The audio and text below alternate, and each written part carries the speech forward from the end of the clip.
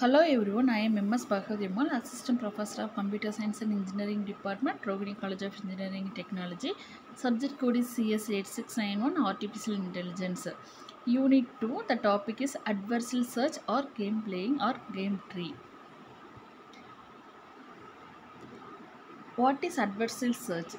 Adversarial search is a search where we examine the problem which arises when we try to plan ahead of the world and other agents or planning agents.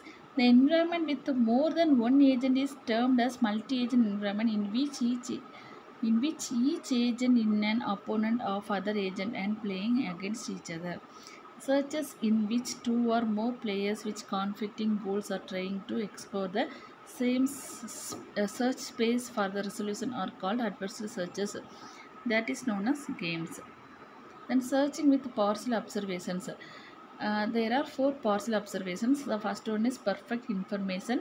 A game with perfect information is that in which agents can look into the complete board. Agents have all the information about the game and they can see other moves also. For example, chess, checker, go, etc. Imperfect information. If in a game agents do not have all information about the game and not aware with what's going on, such type of games is called game with imperfect information, such as tic tac, bottle sip, blind and bridge, etc. Then imperfect.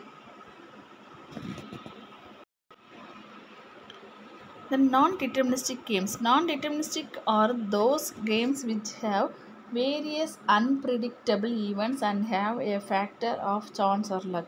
This factor of chance or luck is introduced by either dice or card. These are the random and each action response is not fixed. Such games are called stochastic games.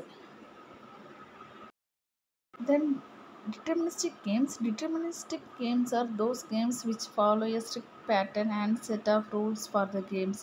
For example, checker, go, tic tac toe, etc. The following states are used to represent a game tree. The first one is board state, then current player, next available move, game state, and final game states. Board state is the initial stage, then current player. It refers to the player who will be making the next move. The next available moves for humans move involves placing a game token while the computer selects the next game state. The game state it includes the grouping of three previous concepts. Here the win is denoted by 1, then draw is denoted by 0, then loss is denoted by -1. For example, tic-tac-toe game tree. The tic-tac-toe game tree is one of the problem-solving approach in artificial intelligence. There are two players, that is max and min. Players have an alternate turn and start with max.